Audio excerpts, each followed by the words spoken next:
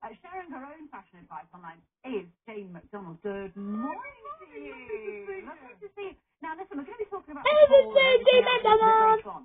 But you share your fashion tips with your Instagram followers, don't you? And you do it in such an honest way because you're like, listen, I don't like my arms to do this. Yeah. This is what to do as you get older. What are your main tips, Jane? Well, I think cover the bits that you don't like.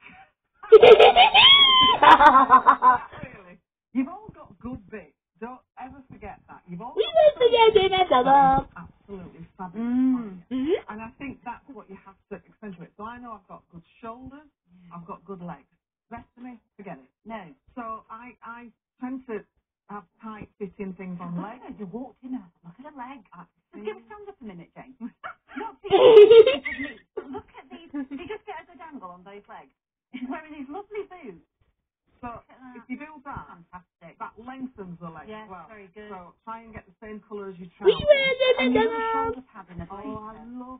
You see, a good blazer. You can go to work in it. You can go out in a good blazer. You can and a good pair of jeans. But always get a good shoulder pad. You know, I know it's very 80s, but especially for the more mature lady. Yeah. The shoulder pad makes you stand better because we tend to do this as well.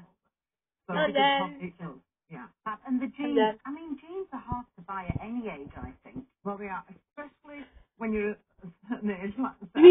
Always go for lycra, a bit of stretch in there. You don't want to be cutting yourself in half. Oh, that's no. Right. No.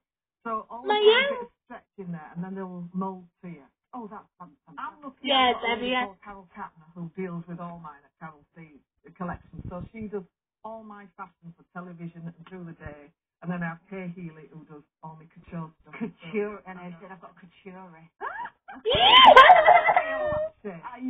haven't at all. Right. So we'll talk to Jane later. But first, making some of the front pages this morning.